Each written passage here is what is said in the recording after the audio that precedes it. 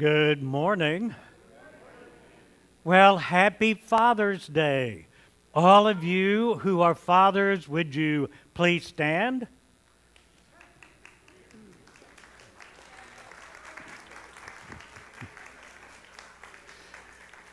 And you have to stand through the whole service. You cannot sit down. This is a test. We're going to see how faithful you are. Yeah, and I do stand through most of the service. So I'm not going to make them do it. And I hope all of you have an absolutely incredibly wonderful Father's Day. The flowers are given in memory and honor of all our fathers. And the CPWM, the women's ministry, has made a donation to Heifer International in honor and recognition of fathers on their special day. Reminder, we make Mats for the Homeless on Monday at 3 o'clock, and we have intercessory prayer Wednesday at 11. Carlton and Margaret, I separated them. Carlton and Margaret are celebrating their anniversary this Friday. So congratulations. And in honor of that, we're making him work. Now, actually, he's leading the singing because Ace is spending his very first Father's Day with his family. He is taking the day off. He asked if that was appropriate, and I said, no, I'm sorry, that's just... Well, of course it is. Oh, just a reminder, I'm going to lead a class on what we believe beginning July the 11th back in the fellowship hall during the Sunday school time. Invite anybody who'd like to talk about, discuss what we believe to join us then. During the prelude, we're going to have a special slide presentation on Sunday Fun Day, which was last Sunday. And you'll be able, after the acolyte, after the bringing in of the light, then we will have that presentation. Oh, and Barbara is going to play the Lord's Prayer because that was the theme for Sunday Fun Day. Are there any other announcements that need to be made? Catherine?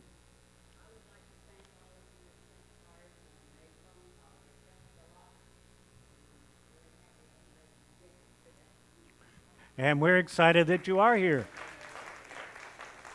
She had knee replacement surgery, for those of you who don't know. Any other announcements? If not, then let us worship God.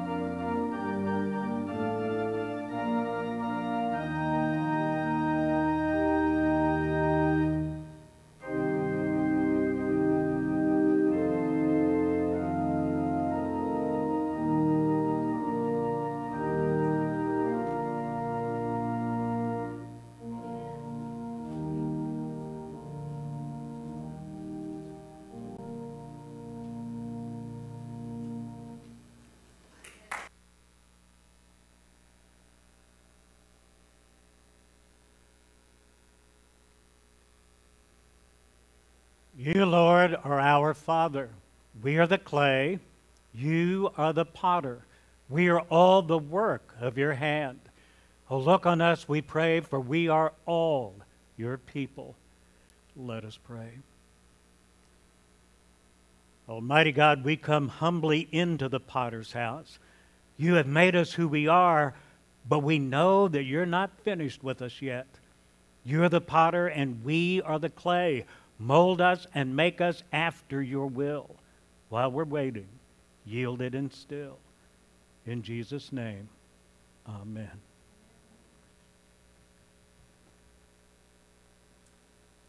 Let's stand together if you're able, and let's sing together in hymn number 40, This Is My Father's World.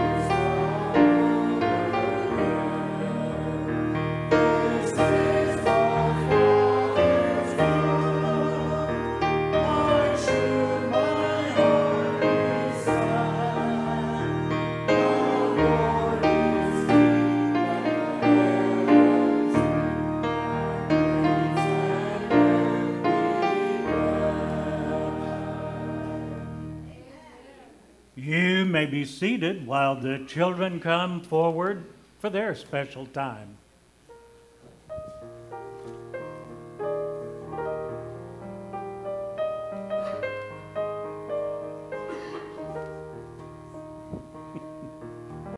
Good morning. You doing okay? Do you enjoy Sunday Fun Day? That looked so cool. That looked like it was so much fun. Now today is a very special day. Because, and you know what today is because we've already talked about it, but it's Father's Day, right? Yeah. There are a lot of different meanings to the name Father's Day. Do you know there are biological fathers? And I am a biological father. Then there are stepfathers. And probably the most famous stepfather was Joseph, who was a stepfather of Jesus. Now, Jesus' mother was Mary, but stepfather was Joseph, and taught him probably a lot of things. But the thing we believe he did was to teach him a profession. See, Joseph was a carpenter, and we believe that he taught Jesus how to be a carpenter. Tradition has it that Jesus took over the carpenter's shop when his father died, which is one of the reasons he was 30 years of age before he started his ministry. But then there are other people in our lives who are like a father to us. They're not biologically our father. They're not a stepfather. And in the Bible, there is Paul and Timothy. And Paul was like a father to Timothy. He would encourage him. He would help him. He wrote letters to him. He told him, now remember, you're not too young to be a pastor. You can do this. And, in the Old Testament, there is Eli. He was a priest, and he was like a father to young Samuel, and taught him something very special. I'm sure he taught him a lot of things, but one was how to listen for God's voice, how to recognize God's voice, which is a wonderful thing for all of us to know. But there is another type of father, and that is an adoptive father. And I'm one of those too. I have 2 adopted children. But do you know that you're adopted?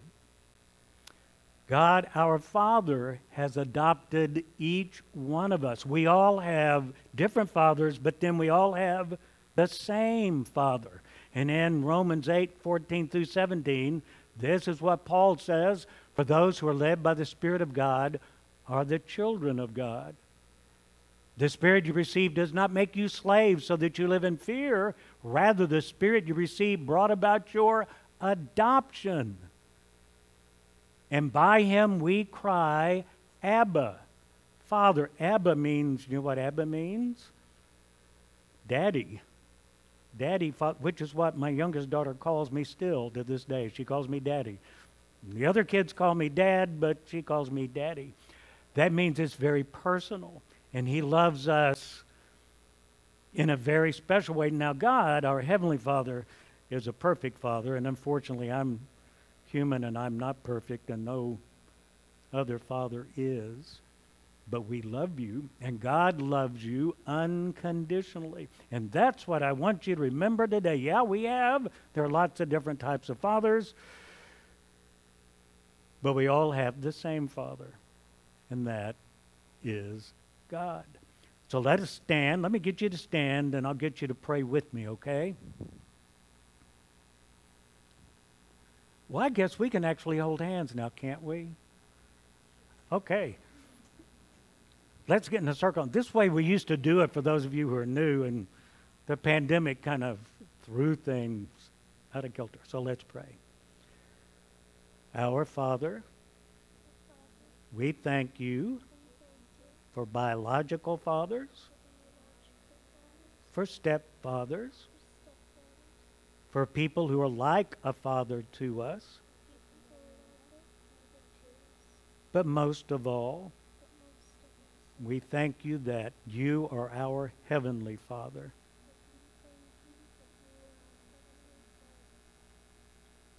This we pray in Jesus' name. Amen. Thank you for being here.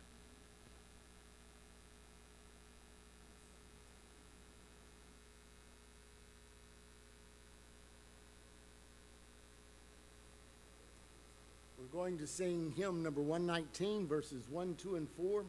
They'll know we are Christians by our love. Stand with me, please.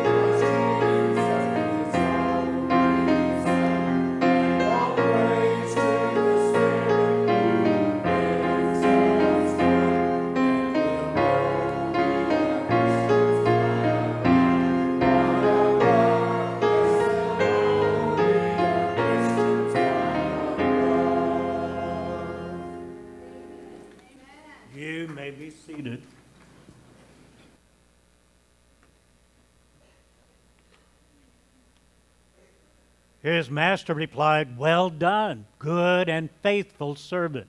You have been faithful with a few things. I will put you in charge of many things. Come and share your master's happiness." Let us worship now with the giving of our gifts to God.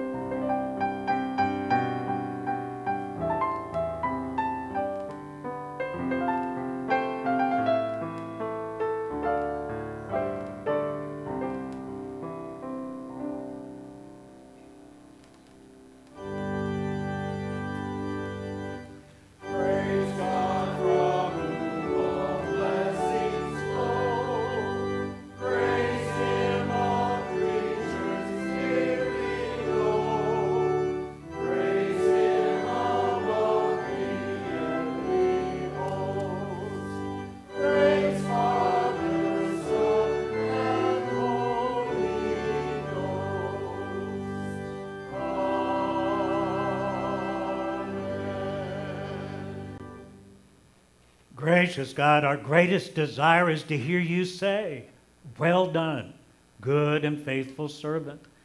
We pray that everything we do brings glory to you, and what we place before you now is pleasing in your sight.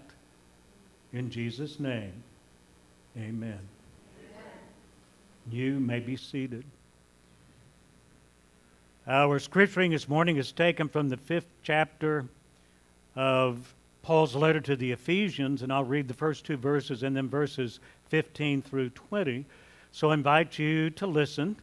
Listen for the word of God to you. Follow God's example, therefore, as dearly loved children, and walk in the way of love, just as Christ loved us and gave himself up for us as a fragrant offering and sacrifice to God. Be very careful then how you live, not as unwise, but as wise, making the most of every opportunity, because the days are evil. Therefore, do not be foolish, but understand what the Lord's will is.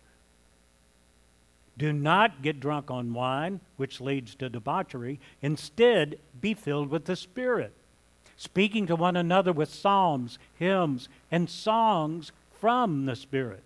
Sing and make music from your heart to the Lord, always giving thanks to God the Father for everything, in the name of our Lord Jesus Christ. Friends, this is the word of God for the people of God. Thanks be to God. And let us once again go to God in prayer, and I will remind you of the prayer concerns printed on the back of the bulletin. I will mention a couple that you don't have. And again, we're grateful that Catherine is able to be back in worship with us, but continue to pray for her recovery, because even though she's here, there's probably still a little ways she needs to go. I got an email from Pat Garula saying he is going to have a bone marrow biopsy on Tuesday. So we ask that you lift him up and pray for him. And he also asks that we pray for Abby, who has been sick this week. And I found out that Ed and Amy Butcher have a brand new grandson, Knox, who was born on June the 17th. So congratulations to them, born to Chris and Ellie. If there's anyone that you would like to let us know about, you're invited to say their name out loud as we first go to God silently in prayer, and then I will lead in the pastoral prayer.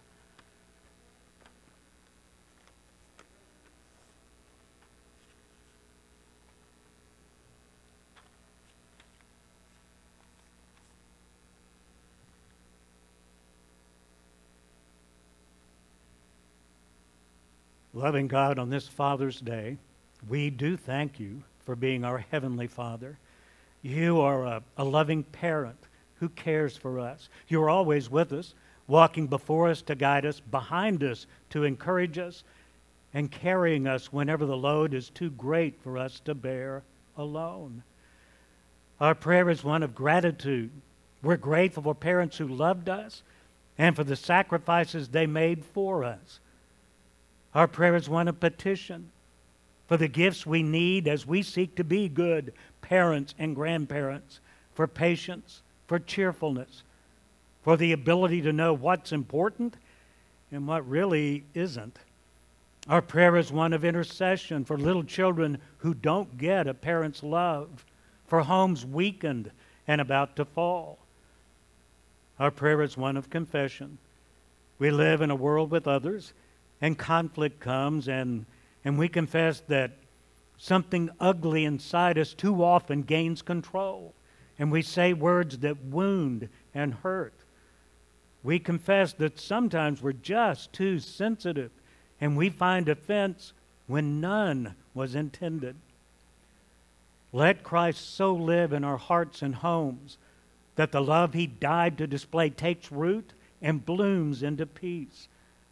For it is in His holy name that we offer this prayer, and ask that you hear us now as we pray the prayer He taught us to pray, saying, Our Father who art in heaven, hallowed be thy name.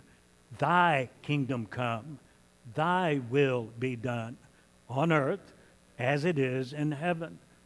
Give us this day our daily bread, and forgive us our debts as we forgive our debtors. And lead us not into temptation, but deliver us from evil. For thine is the kingdom, and the power, and the glory forever.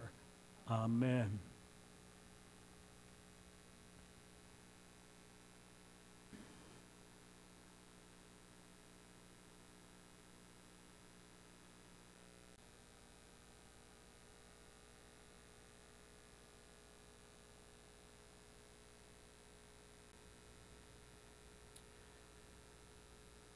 Jim Blanchard is a very effective leader who leads a weekly meeting at this local bank, and he shares his thought for those individuals in this meeting, the people he works with and the people who work for him. And one of the things he does, he emphasizes their priorities. And he tells them what he thinks their priorities should be. And he says, your faith, your family, and your job. Then he goes on to say, and it needs to be in that order, because if you get them out of order, pretty soon you're going to have so many personal problems, you will be absolutely of no use to us at work at all. So, how about you? Do you have your priorities in order? On a scale of 1 to 10, how well are you doing with your faith, with your family, then your job, or whatever it is that you are dealing with during the week? Are you fulfilling the promises you made to God and to your family? Today, because it is Father's Day, I want to talk about strengthening our families and what it'll take to have the right priorities to fulfill those promises. And I'll mention three things, and the first one is to care more. Do you know what our greatest fear is, according to psychologists? The greatest fear we have is rejection. Then what do they say is our greatest need? Our greatest need is acceptance. So what do we need more than anything else in our homes, in our families, in our relationships? To care more, to make sure they know that they are loved and appreciated and accepted. The one thing we do not ever want to do is to reject them or to make them feel like they're of no value to us whatsoever. So to improve our homes, we need to strengthen that caring. How do we do that? Let me give you one image that I really like from Stephen Covey's book, 7 Habits of Highly Effective Families, where he talks about the emotional bank account. Do you remember me mentioning this to you before? Now he says, we all have an emotional bank account, and it's very much like a financial bank account. And with your financial bank account, you have to make more deposits than withdrawals, or what happens? You're overdrawn. And if you keep being overdrawn day after day after day, the penalty for that can be pretty large. You can owe them a lot of money. And if you continue to do that, continue to be overdrawn, what are they going to do? Close out your account. It says in the same way, we all have an emotional bank account. You need to make more deposit into your relational, emotional bank account than you do withdrawals. Okay, how do you make deposits? Now, hopefully you all know this. Every time you affirm them, every time you do something that they appreciate, every time you express your love, care, and concern for them, you make a deposit. Every time you hurt them, every time you demean them, every time you nag them, every time you put them down, you're making a withdrawal. And if you continue to withdraw day after day after day, the penalty can be tremendous. And one day your account could be closed out completely. We need to pay attention to how we relate to one another in all our relationships, but especially in the one we say is most important in the family, with your spouse, with your kids, with your grandkids. Now, some deposits are bigger than others, and some withdrawals are bigger than others. When I went through my surgery, my kids, Deanne being there with me for the surgery, especially because she's a nurse, for the surgery and then right after, was a huge deposit into the emotional bank account. She had to take off work to do that. And my son coming up when Deanne left to be with me for the next few days was a huge emotional deposit.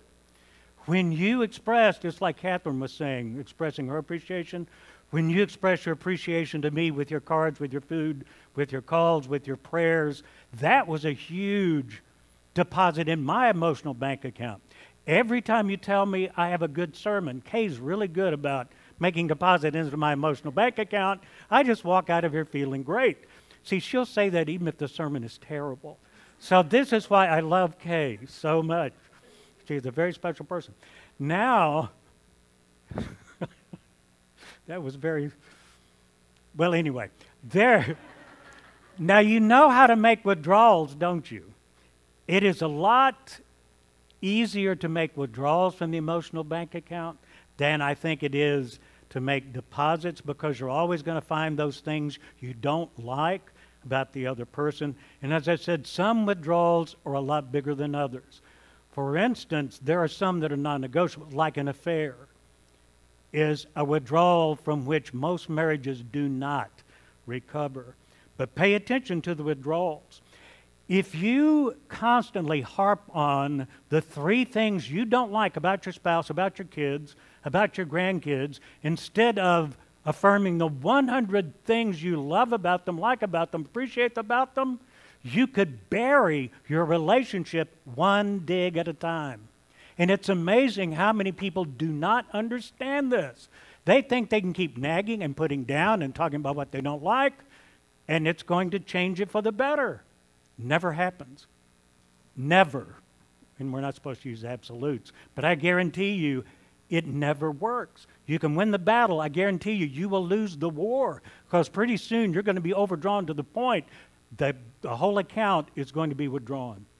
It's going to be taken away. So pay attention to what you're doing. Remember what Paul said in those first 2 verses. Follow God's example, therefore, as dearly loved children. And do what? Walk in the way of love. How can you express, if you have concerns, and you will, we all do, how do you express those concerns in a loving, positive, caring way? Not in a hurtful, mean way.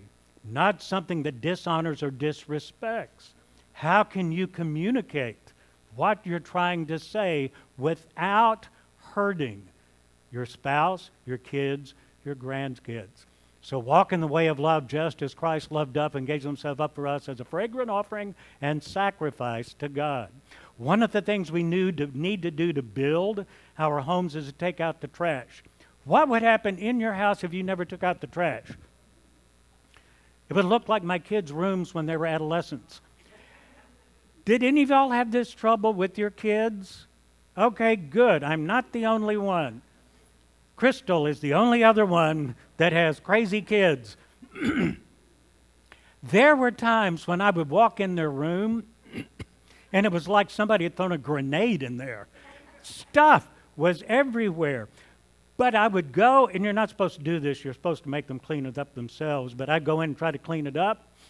Okay, that's when a mask would really be good. I wouldn't mind wearing. I would find food under the bed. There would be McDonald's fries. There would be a half-eaten bowl of something over in the corner. There's mold growing on some of that stuff. And it doesn't, would you want to live like that? Okay, some families are emotionally living with that trash. And I'll share 3 things, the 3 passages I have up here. But before I do that, and I'm going to get Blake to put this on the screen for those who watch this on YouTube, 12 signs of a toxic relationship. If you have a majority of these in your relationship, you need professional help. And I'll probably do this as a daily devotional, because that's all Patricia's trying to write it down. So I'll probably do this week sometime. You're going to hit 1, 2, or 3 of these, probably occasionally. But if you hit a majority of them, you have a problem. Displays of excessive anger, physical abuse should never happen, never be tolerated. Cruel or cynical remarks, not when you're trying to be clever or funny, but when you are being cruel, when it's intended to hurt, stick a knife in somebody. Petty jealousy, the silent treatment, withdrawal of affection, and obviously that does happen in all relationships at times, so don't panic over that one. But if there is no affection, you need to do something. Something is wrong in the relationship. Financial irresponsibility, and I want to put, chronic financial irresponsibility. Lack of freedom to make decisions. If there is one person who has to make all the decisions, and it's their way or the highway, there is something wrong in that relationship. Sexual immorality, addictive disorders, emotional exhaustion, relational isolation. And there can be people who could be married for 50 years, but they haven't had a relationship in 45. They are just kind of living in the same house, but they are really in relational isolation. What does the Scripture say to get rid of? In Ephesians, get rid of all bitterness, this trash, all of these, it's trash, rage and anger, and that's going to come out in about 2 or 3 different places. Brawling and slander along with every form of malice. Then in 1 Corinthians 13, the love chapter, he tells us what love is, what love isn't. So what is trash? Impatience, not being kind, envying, boasting, being filled with pride, dishonoring others, being self-centered, getting easily, and this is, I like this part, easily angered. Anger in itself is not a sin. What you do with the anger can be. But being easily angered, where everything sets you off, something is wrong. It keeps no record of wrongs. If you cannot forgive, unforgiveness is a sin. Not being able to do that, and it hurts you more than the other person, and it hurts the other person. In Galatians, he puts it this way: sexual immorality, impurity, debauchery, idolatry, witchcraft, hatred, discord, jealousy, fits of rage, selfish ambition, dissensions, factions. I think we need to send this to Congress. Just kind of, have you read this, by the way? So just in case you've never heard this, this is trash things that we need to take out. We need to remodel our relationships to make our home a place that is much more positive and affirming and caring, and a place where love can, in fact, grow.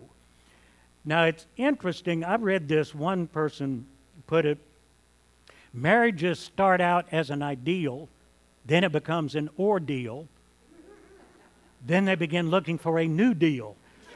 Okay, that's not how it's supposed to work. They also said most people discover that a marriage license is really a learner's permit. It's on-the-job training, isn't it? Now, it is like any profession, mine. I mean, I went to 3 years of seminary. Well, they can't teach you everything you need to know about being a pastor. Some things you just, well, then I went on and got even more education, which, who knows. But anyway, you can't know everything, but you need to know something. If you have to take a test to get a driver's license, why shouldn't you have to take a test if you're mature enough to actually get married? Now, you can be old enough. You could be my age and not be mature enough to get married. I believe in premarital counseling. If you go to a good counselor, it can help you tremendously to enable you to work through all the rough spots that you're going to have, to be able to recognize the red flags when they first come up so they don't become a huge problem in the relationship. Now, let me emphasize, I believe in good premarital counseling. There's some premarital counseling is probably a waste of time, and you just don't need to put up with it. But good premarital counseling can help, and it'll establish a relationship that you can go to when those problems occur. And you can't solve all of those problems by yourself. You'll need help. And if you've already established a relationship with somebody you trust, it's much easier to talk them out and to work through them. And I think that is something we kind of ignore. If you're old enough, it's kind of like, I guess, throwing you in the car without trying to teach you how to drive. And many people have a wreck. They just kind of destroy each other's lives. Now, I love this quote by Ben Franklin. If you fail to plan, you're planning to fail. And there are a lot of different adaptations to that leadership people will use. But there are a lot of people who get married and they plan on their marriage failing because they have no plan. They think, well, we love each other, so if we love each other, everything is going to be fine, everything will just work out. That's not how it works. I mean, we have to have a strategic plan for everything now, don't we? We do it, well, I know you do in the school system. I know we do at seminary. I know you do in business. Why don't we do a strategic plan for relationships? Where do you want to be 3 to 5 years from now? Okay, now tell me, how are you going to get there? What are the steps? And it has to be specific, attainable, measurable. A lot of people say, well, we just want to grow closer together. We just want to be happy. Great. But that's not specific. How are you going to do that? We'll spend more time together. Still too general. How are you going to do that? We'll have a date night once a week. We'll have a family night every Saturday. We'll go to church together every Sunday. Just thought of that one. Put that down right now. To make a strong, go to church every Sunday. Okay, you get the point. If you have a goal in mind and you need a goal, then how are you going to accomplish that? What are you going to do to enable that to happen so you don't just survive in a relationship, you begin to thrive in that relationship. I'm trying to find, okay, we need to cooperate. I got lost in my own outline. We need to, well, maybe I need to go back to seminary. I don't know. Oh, please no. Okay, we need to move from a house to a home. Now, a house is where you live, right? A home is where life happens. And I believe it is absolutely the bottom line. Let me share a quote with you from Chuck Swindoll. He says, whatever else may be said about home, it's the bottom line of life, the anvil upon which attitudes and convictions are hammered out. It's the place where life's bills come due, the single most influential force in our earthly existence. No price tag can adequately reflect its value. No gauge can measure its influence, for good or ill. It's home among family members that we come to terms with circumstances. It's here that life makes up its mind. And I love that because now I was blessed with a wonderful home, with wonderful parents, and very loving, very caring. I felt very accepted and loved and appreciated. And, okay, I'll throw this in really quickly. It just popped in my mind. I'm going to have a funeral service for my brother this Thursday. But one of the things that I've shared with you before, you feel loved and appreciated for who you are, no matter what you're doing. During the Vietnam War, and I was in Vietnam. I was in the Marine Corps. Well, my brother was a conscientious objector, and he was picketing the war. He was protesting the war while I was in the war. And when I got back, Mark asked me, did it bother you that I was protesting the war while you were there? And I went, no, and it really didn't. I mean, one of the things you fight for is your ability to express your opinion. I want you to be able to express your opinion. But the beauty of this, for me, well, his concern, I appreciated that. But my love for him wasn't based on whether he thought it was a good idea for me to be in the war. But my parents supported both of us. That was the important bottom line. They loved us both. Did they agree completely with both of us? No. But did they love us completely? Absolutely. When I came back, I felt very loved and accepted. My brother, Mark, always felt loved and accepted. And somehow we have to be able to get to that point. Now, and it is the bottom line. One of the difficult things in relationships today, in the family, almost all families now, both parents have to work to make ends meet. And so we do get distracted. It's hard to spend the amount of time that we need to spend with our children. But what really disturbs me about relationships is what I see on television. Twitter, social media, a lot of reality shows, the things that I see, they show you what not to do. But people think it's appropriate to do those things, which is why I threw those 3 passages of Scripture up there. So you know the anger and yelling and getting mad, this is not appropriate behavior. This is not how you're supposed to work through your problems, work through the things that are disturbing you in that relationship. So there are a lot of challenges. But do you bend or do you break? It's important to be flexible. And I do believe that a lot of marriages, a lot of families are hurt and disturbed and broken because of inflexibility, not being able to bend. Ephesians 5:21 and then 1 Corinthians 13:13. Submit to one another out of reverence for Christ. And I'm going to throw this in where this is the beginning of a section on marriage and how husbands and wives should relate. And where it usually starts is with verse 22. And some of you have heard me share this before, so this is just kind of review. But remember, verse 22 says, wives, submit to your husbands as to the Lord. And men will hear this and go, oh boy, that sounds wonderful. That means I get to be God in the relationship. That's not what Paul is saying. Paul is saying you get to be Jesus in the relationship. And I would much rather be God, the Father, than Jesus, the crucified Son. They ignore that verse. They ignore verse 21, where he says, submit to one another. Then he gives two examples. Wives, submit to your husbands as to the Lord. Husbands, love your wives. How? As Christ loved the church. What kind of love was that? Was it a demanding, dictatorial kind of love? A love that said, when I say jump, you say how high? No, sacrificial. A love that gave everything it had on a hill called Mount Calvary.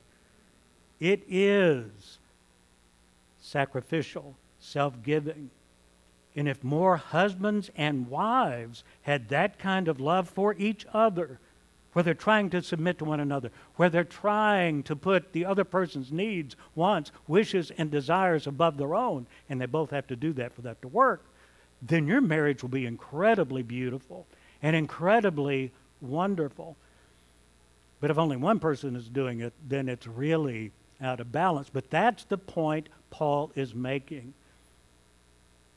And we do need to learn how to be able to bend and not to break. And then, 1 Corinthians 13. Now these three remain, faith, hope, and love. But the greatest of these is love. Everything should be born out of love and care and concern. Not anger, hatred, bitterness, resentment, trying to put the other person down because you're mad at them. And then to commit more. Be careful. Remember what Paul says. Be very careful then how you live, not as unwise, but as wise, making the most of every opportunity, because the days are evil. There are so many things out there that is going to seek to destroy your relationship. So many things that will come in. So many things within that will try to come out. So make the most of every opportunity. Do not fall asleep at the wheel.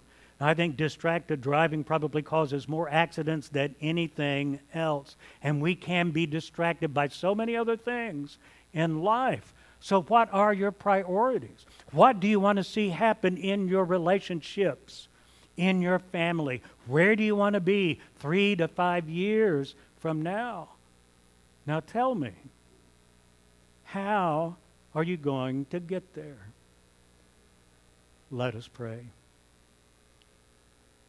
Loving God, we come to you grateful for the gift of relationships, of families, of individuals that we can go to and just be ourselves, where we don't have to pretend to be something or someone we're not. We pray now for discernment, for wisdom, to know how to truly strengthen our homes, so we're not just surviving, but truly thriving and becoming the husband, the wife, the mother, the father, the grandmother, the grandfather that you want us to be. Show us the way. Give us the strength to follow. This is our prayer, lifted through Jesus the Christ. Amen. I'm going to invite you now to affirm your faith with me by reading in unison John 15:9 through 14. So would you stand as we affirm our faith together? As the Father has loved me, so have I loved you. Now remain in my love. If you keep my commands, you will remain in my love, just as I have kept my Father's commands and remain in his love. I have told you this so that my joy may be in you and that your joy may be complete. My command is this: love each other as I have loved you. Greater love has no one than this, to lay down one's life for one's friends. You are my friends if you do what I command. Glory to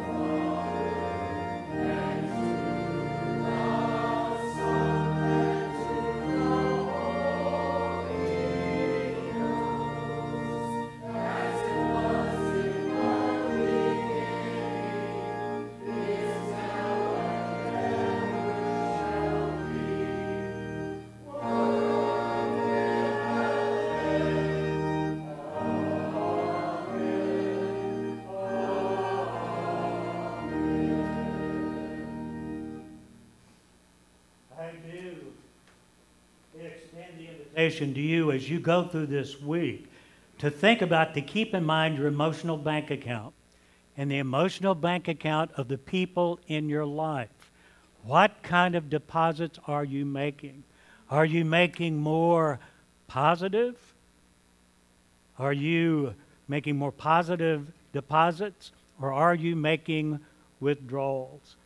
Just think about that in your relationships. I also extend the invitation if there's anyone here who has not surrendered their life to Christ, and if you have felt the movement of God's Spirit, if you would like to do that publicly, and you can do it privately, and I'd love to talk to you.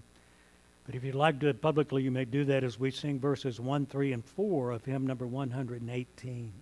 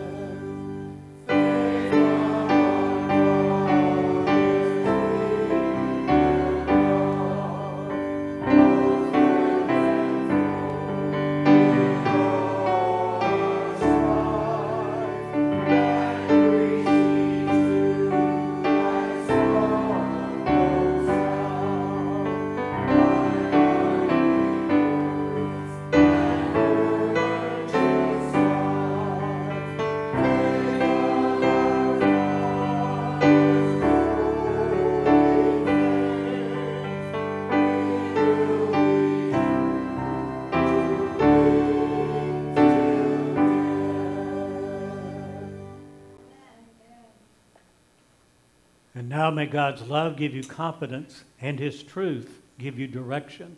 May God's eternalness give you peace and hope this day and all your days.